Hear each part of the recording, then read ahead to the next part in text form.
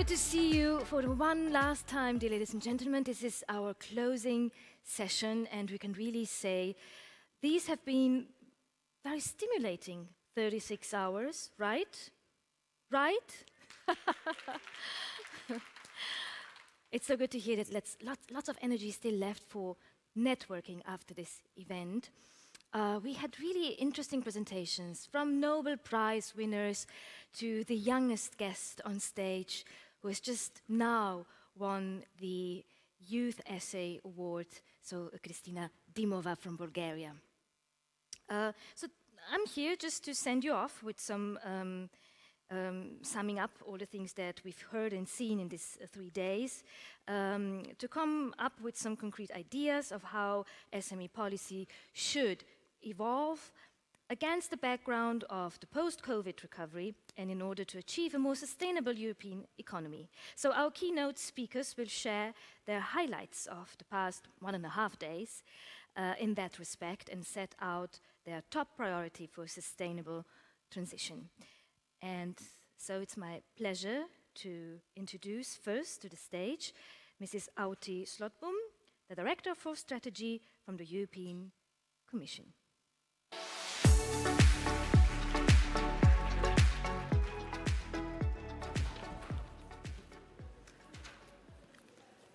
Thank you very much, Moitza. Good morning, everybody. I'm very happy to be here at the end of what has been, from my perspective, a very successful, very interesting event. We have had discussions on many different issues, all related to what is the core of Europe's economy. It's small and medium-sized businesses. I will not list what has been discussed already. I will give you some of my highlights. For a more detailed record, I invite everybody to visit the conference app afterwards, or to visit our YouTube channel, where you can watch again everything that has taken place during these 3 days. Everything fits under the 3 key goals: sustainable, digital, and entrepreneurial. And you see on the screen the visualization of how we could, in a mind map, visual fashion, show what we have discussed. So this is something that I hope we all take with us where we leave. But starting from what many of you have praised already, the Schumpeter lecture, Professor Bogata was very clear. If we do not move fast, we will be moved aside by nature. To prevent this from happening, the Sustainable Enterprise Panel gave us very valuable ideas on how to turn our economy into a sustainable economy. The key in this exercise is to establish a permanent dialogue between policymakers and entrepreneurs. Seek feedback, seek ideas to ensure that the ambitious policies are realistic and can be implemented without a disproportionate burden, also by smaller companies. The European Climate Pact is about partnership and shared leadership. The green and digital transition can succeed only if citizens and consumers, as well as businesses, big and small, become part of this movement. EU funds have been put in place to support the political priorities. In the current multi-annual financial framework until 2027, 30% of the EU long-term budget and the next generation EU budget is dedicated to fighting climate change. Together, we need to make sure that Fit for 55, the Climate Pact, and missions, like the one to restore our oceans and waters, and other similar activities, do not turn into a bureaucratic monster, but truly deliver what they are expected to deliver to us. Regarding digitalization, several points were discussed here at the SME Assembly. The pandemic has accelerated digitalization. However, although the crisis delivered clear evidence about the importance of digitalization for the resilience of enterprises, far too many SMEs still do not consider digitalization as something essential for their business. As has become clear in several sessions, EU and national support measures can help to allow SMEs to make the transition towards digitalization. Also, the discussions around the defense and space ecosystem show the way forward for the progress we have already made and we want to take further. In the discussion on new ways of working, we made clear that these ways can only be found if we work together in cooperation between employers and employees. At this point, I would like to thank the Economic and Social Committee for its strong contribution to this assembly, and in particular Milena Angelova, who is here as my fellow speaker in this final session. And finally, I come to the entrepreneurial thread. Schumpeter said that the entrepreneur is the pivot on which all turns. We make sure that the entrepreneur must remain the center point with our support actions, which cover the entire life cycle of a company, from a start-up to a transfer of business, and with a particular focus on promoting entrepreneurship among women. We acknowledge the economic and social potential of women entrepreneurs to master the twin transition to a digital and green society. The goal is to achieve a positive impact on the economy by enabling the application of these transversal competencies to address social challenges and to apply the skills in different economic sectors. European startups and scale-ups face several challenges to attract and retain talent, to secure market opportunities, and to increase revenues to do business.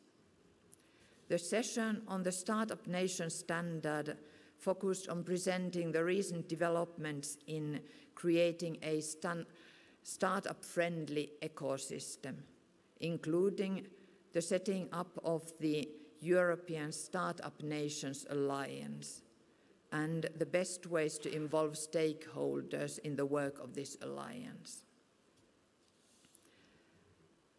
Late payments compromise SMEs and startups' survival.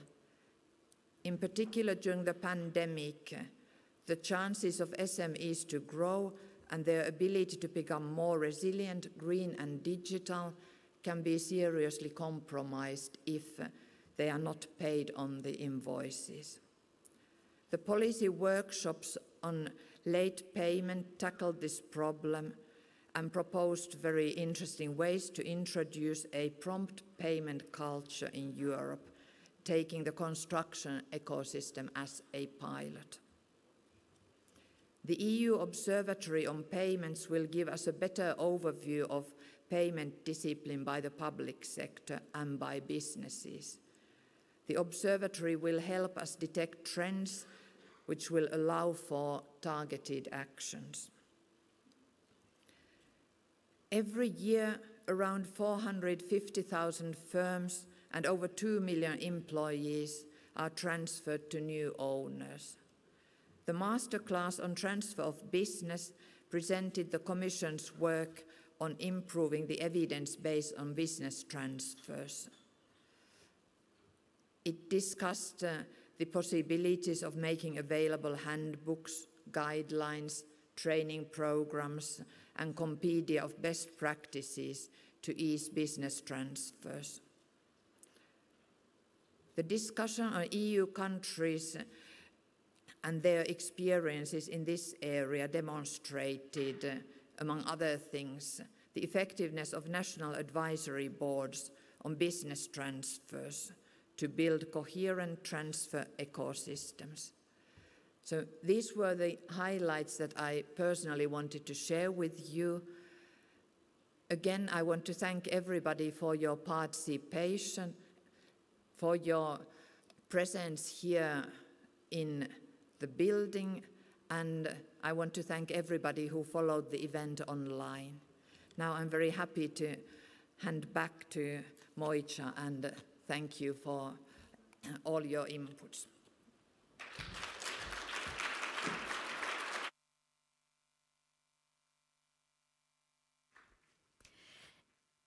Thank you, Oti. We have two more ladies joining us right now, so please welcome online. With us is a member of the European Parliament, Martina Dlabajová. Martina, hello. Good to see you. Can you hear us well, see us well? Hello. Greetings from Portorož, Slovenia. And hello, please, hello we would like to hear your perspective and your conclusions.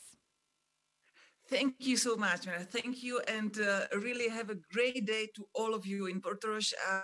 I'm so sad I cannot be there in person, but be sure that I followed very closely the whole SME Assembly.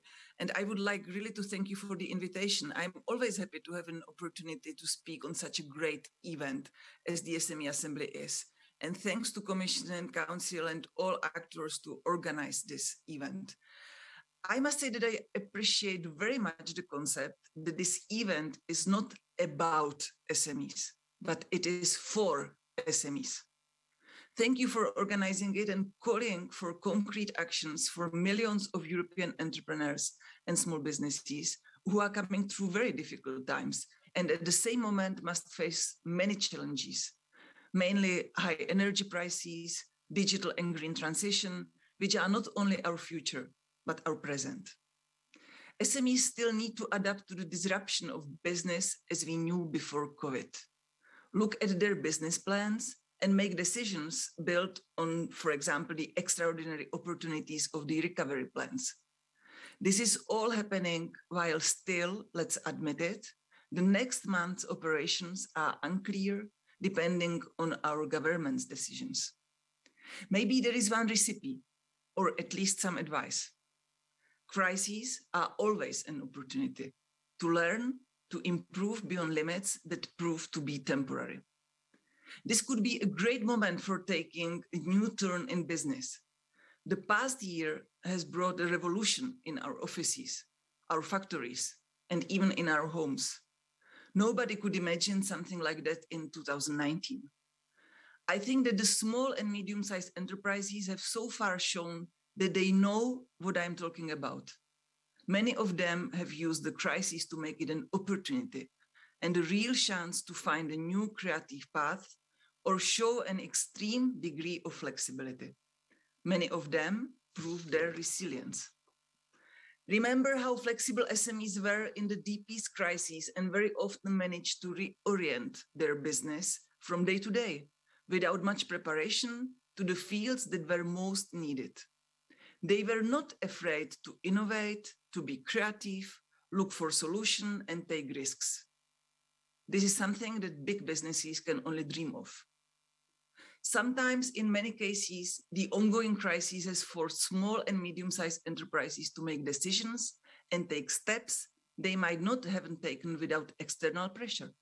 Sometimes in life, there must be something that forces you to get out of your comfort zone, and it creates an opportunity for you to take.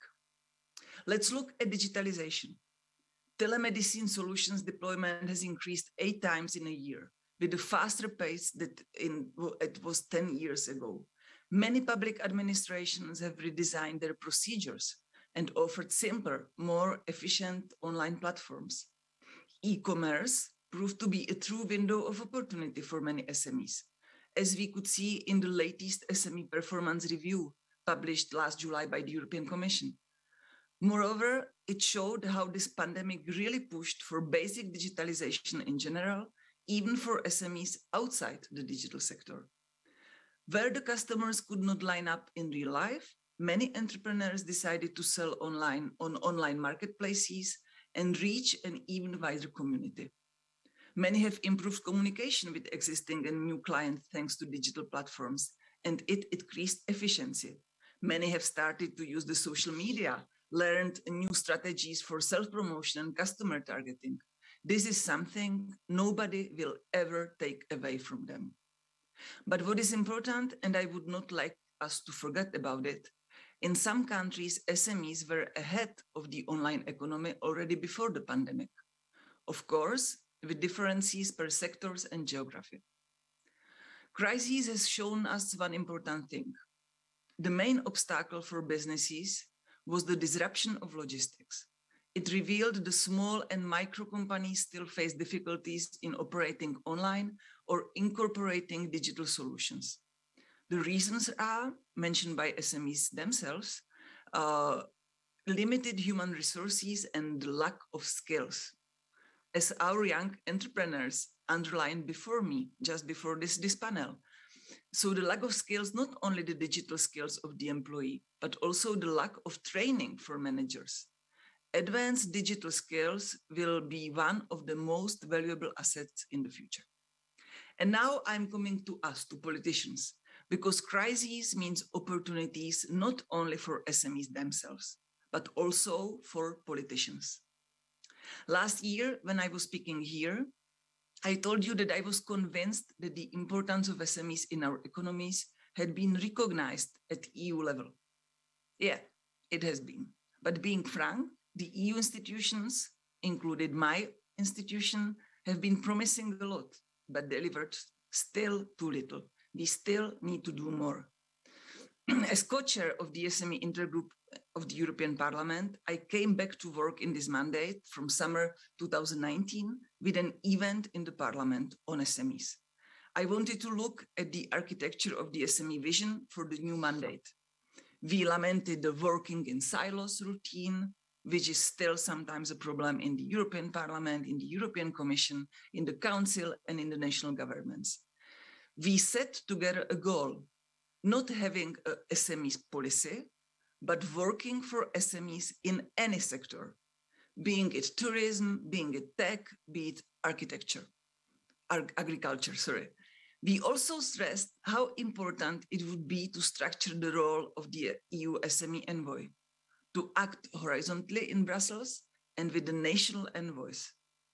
This event in the European Parliament happened in September 2019, and we are now in November 2021, and we are still without an envoy. With my colleagues in the Renew Europe political group, we published policy paper called Our Commitment to Europe's SMEs, where we outlined our concrete priorities to protect SMEs in post-pandemic landscape. It is de facto political program of our newly established permanent SME task force. It includes MEPs from all parliamentary committees representing several member states. We have promised that we will always consider the European Commission proposals, legislation, and other EU actions through the SME lens, as well as prioritizing and promoting SMEs in policy work. We are also strongly convinced we need a strict application of the SME test, which helps implement the important think small principle. And we need a roadmap with clear timeline and milestones. A roadmap that will give businesses a clear idea of what will happen and what is being done for them. We are also stressing that SMEs need better regulation. I don't like to hear the word deregulation. Businesses don't need just cuts here and there. They need a simple working environment with proposals and reforms that foster competitiveness and progress for entrepreneurs. I subscribe the idea of applying a one in, one out principle to move forward the status quo. And let me say it loud and clear here. The work of policymakers cannot happen without a close dialogue with SMEs representations. I will not name them all, there are many. But yes, if we want to talk about one in, one out principle, we need to look together at what the one out is. It should be the one that has worked for the businesses and that we want to keep. We need our governments to be working with us. In this sense, I very much count on you, on national envoys, to be powerful actors in promoting reforms nationally across the ministries. And I'm going to the conclusion, as I said already a couple of times ago, we want more than words. It is one of the reasons I have called for a state of the SMEs Union. This debate took place in June 2021 in plenary in Strasbourg and was given by the President of the European Commission, Ursula von der Leyen. I want it to be a big appointment, every year appointment, with the SME performance report at hand, with solid analysis of what is working, how to foster good practices. In one word, how all the actors in the EU can work better for SMEs and not vice versa. Thank you so much.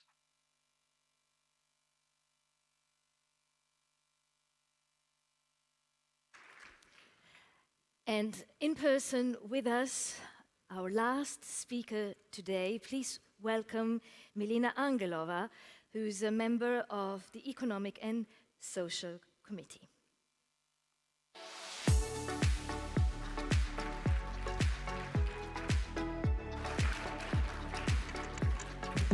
Thank you very much, and thank you, Moitze, for the introduction, and Uti for your kind words of appreciation of the work carried out by the European Economic and Social Committee.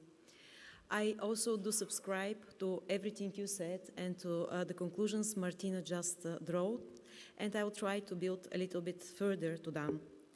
It has been indeed intense and impressive 3 days as we were able to meet, exchange ideas and arrive together at solutions, what can be done better and more effective for the benefit of SME communities. I take with me 5 conclusions for this meeting. First, my conviction that the SMEs are the engine that pulls us out of the current trying times and moves us forward to a sustainable and job-rich recovery has grown stronger during these days. The SMEs across Europe are key for economic recovery as they are grassrooted at each and every corner of the European Union, and especially the remote and rural areas, where quite often they are the only source of employment and the only economic generating factor. Therefore, the economic recovery depends largely on the successfully SME adaptation and operation in the new post-pandemic reality, also shaped up by the twin transition. And I'm happy to see this, that in spite of all the challenges, the SME continue to innovate, create, and be agile, and to accomplish exemplary projects and achieve impressive results, as we saw yesterday during the awards ceremony. The reason is the unvanquished entrepreneurial spirit that has moved forward the SME community. Still, we shall bear in mind that apart those successful examples, then we have the vast majority of the SME community struggles over difficulties such as supply chain disruptions, significant revenue losses, rising inflation, rising prices of energy and gas supply, and all this cause negative impact on cash flow and sustainability. The SME strategy, in synergy with the industrial strategy, provide instrumental tool to respond to those challenges and help SMEs navigate through these troubled waters. Listening carefully to all distinguished speakers, I'm confident that the need of a detailed, diversified approach when devising SME support measures, taking into consideration their heterogeneity and diversing needs, is really uptaken correctly, and that we have a very responsible approach to devise SME support measures. And I'm confident that SME Envoy Network will keep translating those recommendations into particular policies that answer to the needs of each and every one of the SMEs, and no one will be left behind. As already said, we are looking forward to see soon a European SME envoy appointed to really lead this process forward. Second, the green transition can only be successful if SME focused. This is especially valid in the case of support measures necessary for the SMEs to help them understand and be aware of the nature of the green transition, which also involves short-term, medium-term and long-term measures to help SMEs be prepared for this. Many SMEs face substantial lack of knowledge and understanding on the specific climate and environmental policies, including regarding the requirements of the new financial rules, for example, the taxonomy.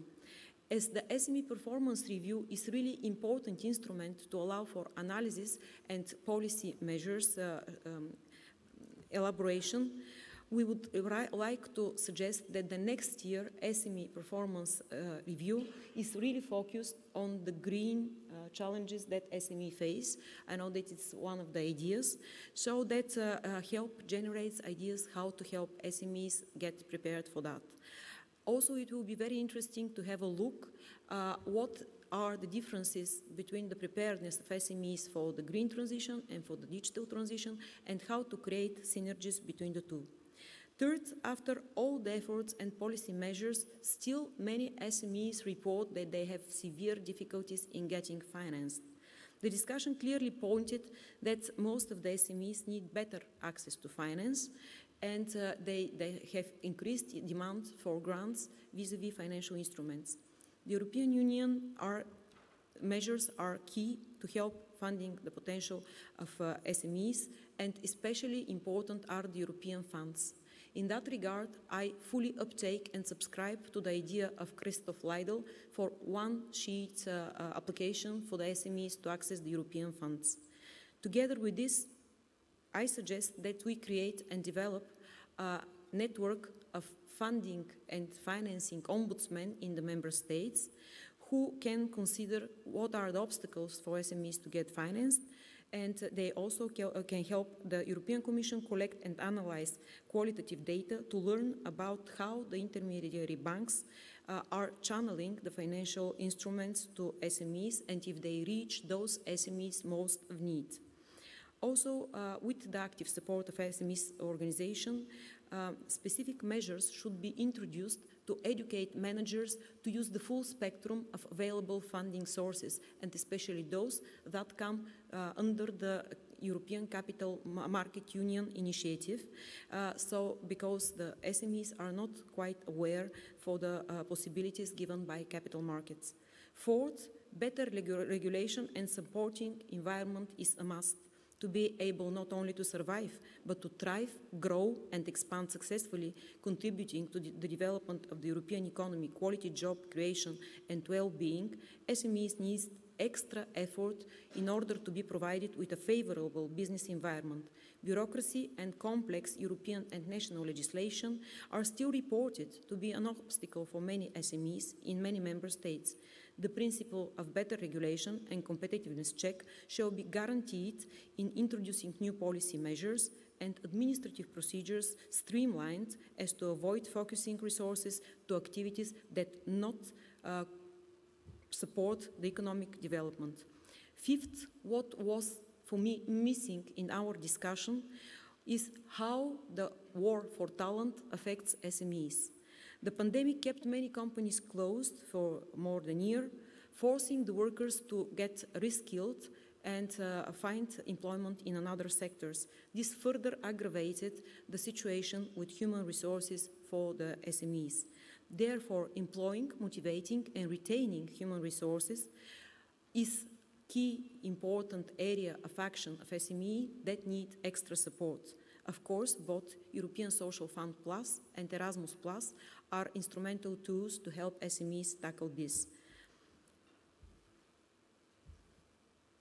In a conclusion, as we share the common goal of promoting and supporting SMEs across Europe, I can assure you on behalf of the European Economic and Social Committee that we stand ready and be a reliable partner as together with the institutions and stakeholders deliver on implementing the important conclusions we arrived together during these 3 days. Thank you very much for your attention.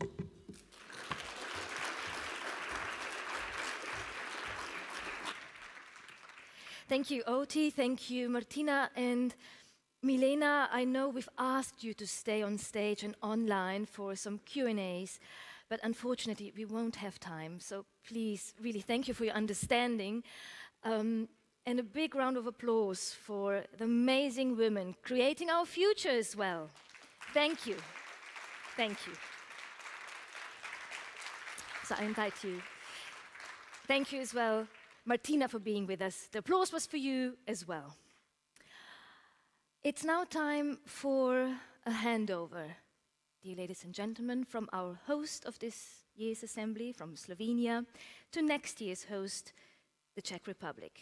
It's as well a moment for me to do the handover, to say goodbye, and to thank you for being a wonderful audience. Thank you for participating, for asking questions. It was really a pleasure to work for and with you. And now, please let me announce a professional in the field to do the official handover. Please welcome Andre Meyer.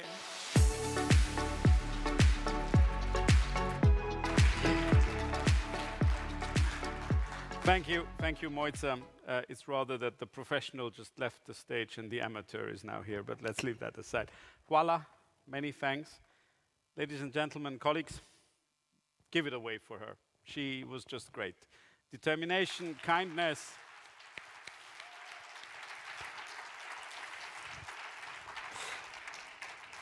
This is always the moment where we end this year's assembly and hand over to the next. And this is also always the moment to thank all those who were involved. I'll not name everybody. First, it will take too long. And second, there is always danger that you will miss somebody out who will then afterwards say, why didn't you list me? What I'm going to do quickly is to list the teams that have helped us.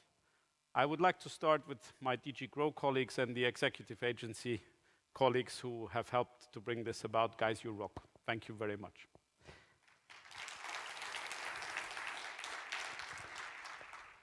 Thanks also to our friends from the OECD and to our interpreters. Thank you very much. And a very personal thanks I would like to also voice for the hotel team here in the Grand Bernardin and the 2 other Sava Group hotels, mainly for the 189 espressos that I got over these few days. Let me continue. We had a transport company, Nomago, and our travel advisors, Amex. We had a virtual experience that was brought by Silicon Hagen. Some of you could benefit from that, and the Ocean and Waters workshops benefited from that. And because we're in COVID times still, these headsets were disinfected from with disinfection boxes from a company called GC Healthcare. Now we come to the core. We do this assembly, we organize this assembly with a team from a contractor. So I'd like to thank the Low Europe team and their consortium partners and subcontractors, Copacom and Abbott. Thank you, guys. At several times during workshops during the assembly, we showed you graphical harvesting. And those who are with us already since longer know that this is a fixture in our work. This is brought to you by Co-Creative Flow and Raku. Raku sits far away from here. The company is from Finland, but we were joined by them online. You know how they say in TV and radio, this broadcast contained product placements. We organize the conference every year with the council presidencies. Please give it away once more for Janez Salecl, the SME envoy for the Republic of Slovenia, and for his team. Thank you, Janez. Well, please join me on stage.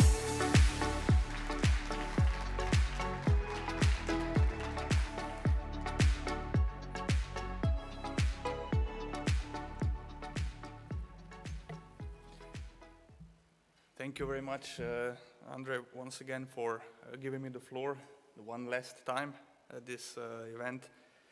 Dear ladies and gentlemen, I can proudly say that hosting this event, this assembly, was definitely one of the highlights of our presidency.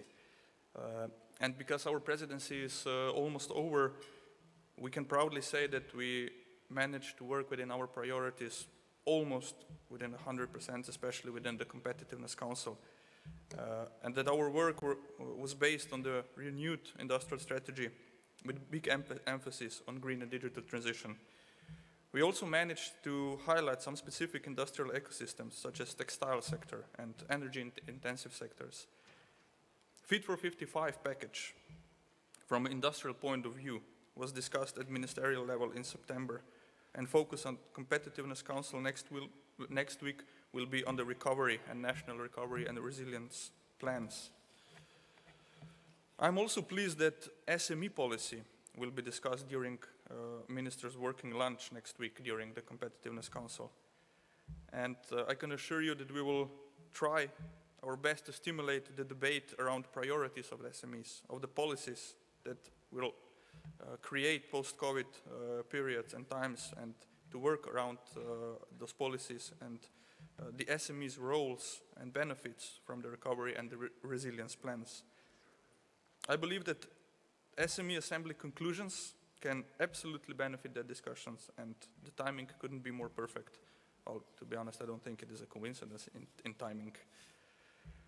And now, at the very end, before we hand over this event to our colleagues in Czech Republic, please let me say a few thank you words as well, because it definitely is in order to say thank you in the beginning to each and every one of you that came here to Slovenia, that participated in this assembly. We were really proud that we're able to welcome you here in person, like I said already, because not just because this shows courage on your side to come to Slovenia, but also it shows that you trust us, that you trust our organization, that the event will be safe, that you feel safe here. And last but not least, that you are passionate about the SMEs. This is probably the most important. A lot of thank you words were already said. I would just compliment what Andrei said already. Don't want to miss anybody out. Thank you very much, of course, to the law team. Thank you very much to the Commission. Thank you to you, Andrei. Your work here, I think, is exceptional. But most of all, I must say, the biggest thank you word goes to my team. I know everything you do is, for you, everyday business. For us, having a presidency isn't an everyday business. And I must say, I'm really proud taking all the congratulations during past few days. But I'm only the guy in the front. The real hard work happens in the background.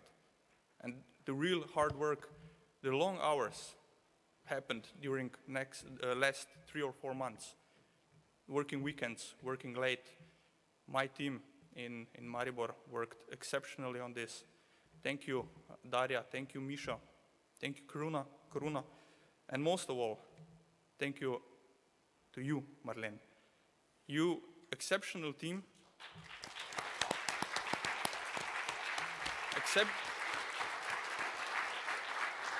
Exceptional team needs an exceptional leader that leads this team.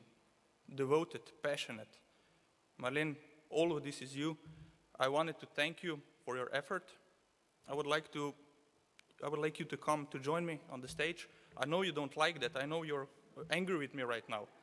But please, I would really like to acknowledge your work and all the hard work you've done in these past years and present you with a small token of gratitude.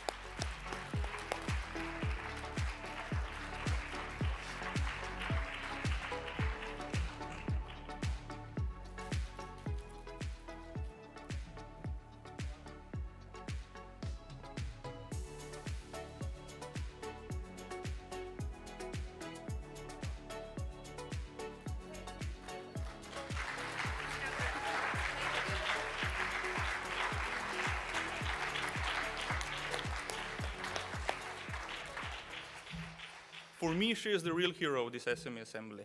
What she has done in the past few weeks and months, it's been really a miracle. And this is why we can have such a great event. And this is why we can hand over this great event to the next organizer, to Czech Republic, to my fellow envoy, Marian, welcoming you online, unfortunately not in person, but I hope to see you next year in person in Czech Republic. From all my heart, I wish you that you will be able to host the SME Assembly in a bit more pleasant, a bit more optimistic atmosphere and a bit less positive atmosphere, if you know what I mean in this day. So, handing over to you. Well, the show must go on. The baton changes hands. As we said, we'll bring the SME Assembly to Czech Republic, to Prague. Marian, are you ready? I'm ready. Hello. Good morning from Prague. I'm very excited about hosting the SME Envoy Committee next year. And I see that the Slovenian presidency has set the bar very high. So we will really need to work hard, but I have also a great team already focusing on the events. And if I may tell you some things from our kitchen, we will show you how we do things in Czech, the green way, the digital way. We will show you a lot of examples. But I think the most important is to continue with the work already done. And thank you very much. Thank you, the Slovenian presidency, for an excellent job. And I promise we will continue. We will continue because the goals set, the challenges like greening, digitalizing, there are great things in front of us. But I would really like to focus to go on the basics, to really see what we can do for our SMEs, how we can help them, and really test that we are not doing any significant harm to the SMEs while preparing new legislation. So really focusing on the test, think small first principle, and going back to the basics. That's the idea of the Czech presidency in a spirit of SME Assembly. But probably all of you know Prague very well. It's a beautiful city, and we will show you around. So please come. It will be a good event, not only from the position of working, committing, and delivering, but also I think the bars will be open and we'll have a great fun. Thank you very much, Marian. Thank you very much. Actually, we're starting working with the Czech team in about an hour, so we are ready. With many thanks to everybody again, I hereby declare the 2021 SME Assembly closed. I wish you a safe journey home, and I see you next year in Prague. And let's see what the Czech Republic has in store for us in a little video. Thank you.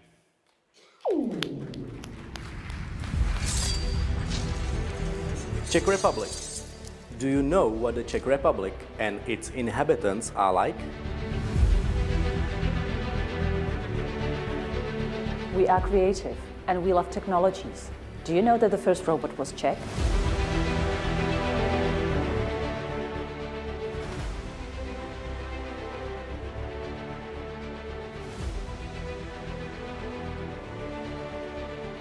We enjoy doing things differently. Do you know that thanks to our innovations, you can see better?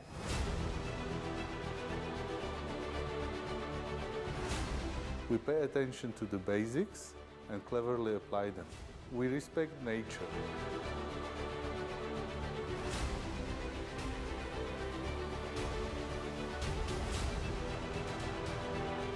We care about safety and well-being of our people, visitors and residents.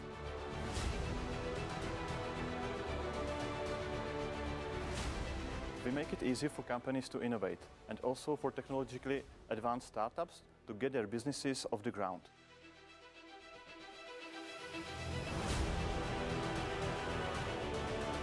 You surely know our work. You come to us for the results of our work, or we come to you.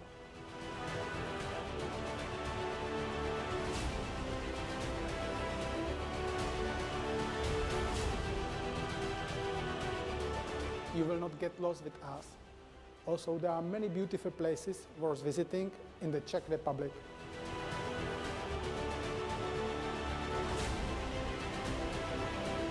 Czech Republic. Now you know a little bit what it's like. Will you come?